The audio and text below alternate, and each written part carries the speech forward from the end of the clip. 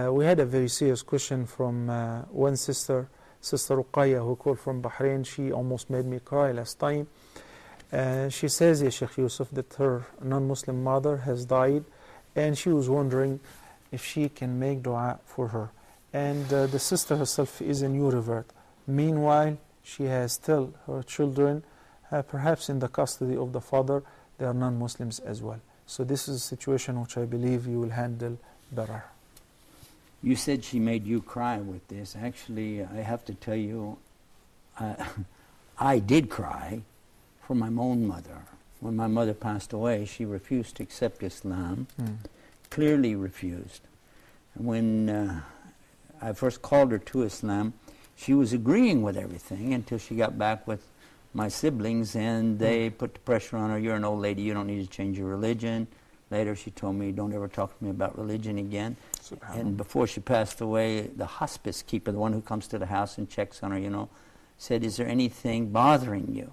She meant physically or whatever. My mother said, yeah, my son became a Muslim. Oh, la hawla wa la quwwata. And the last time I talked to her, I said, Mom, God is one, right? She said, yes. Father, Son, Holy Ghost, all one. I'm like, oh, yeah, here we go. Not a chance. And so I tried to find some kind of consolation in Islam for this, because at that time I'd been Muslim about 10 years, and it was too much to really bear, and I can really feel for the one who's going through this. Sometimes the shuyukh, well, they'll just, you say, can I pray for my mom? She died, she wasn't a Muslim.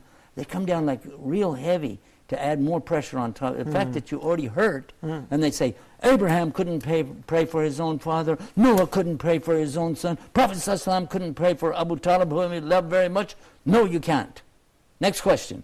You're devastating him. It's kind of like when you tell a sister, if you don't wear hijab, you can't be a Muslim. Oh, that's all I got to do, take out that? Oh, good, thank you. Goodbye. You know, and obviously that's not the way to go. What I would like to do, first of all, sister, it's up to Allah, not you and me. If there was anybody who didn't hear the message of Islam, remember, Allah is just, Allah is fair. He will be fair with that person. Do not despair of Allah, no matter what. If a person goes to hell, it is because Allah knows what was inside of them, and they earned it on their own. It's not from Allah. Second of all, if there's a weight of good in that person, they didn't know the message, didn't understand it, maybe some mental capacity that they don't have, remember, Allah is fair, Allah is just, and He will make you happy in the paradise. You have accepted Islam, that's the best and foremost thing for you to do, and I'm sure, I'm positive that you'll find that this is all going to be just fine.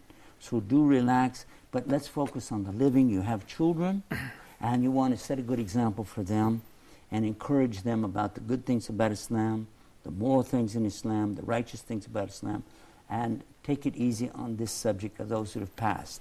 They have already died, and whether or not you make dua for somebody really that's your benefit anyway. So why don't you make dua for all of us who are working, that are alive, trying to get the message out.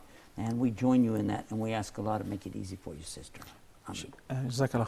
As you and I, we have learned and always tried our best to be specific, we want to deliver also an answer to her with regards to, can she make dua for her? No, we said no. Okay, exactly.